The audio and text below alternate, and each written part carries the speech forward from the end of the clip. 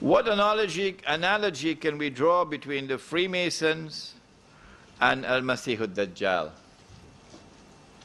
The Freemasonry movement has its origins and its roots in ancient Israel and in the Old Testament.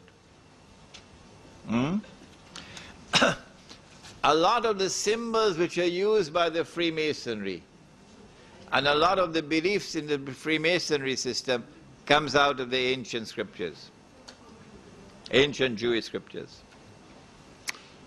But the Jews have transformed the Freemasonry movement to be an international movement, not an exclusively Jewish movement.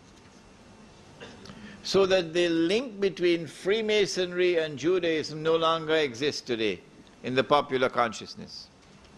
So a Prime Minister of Australia can be a Freemason, yeah? And a Prime Minister of Britain who is not a Jew can be a Freemason.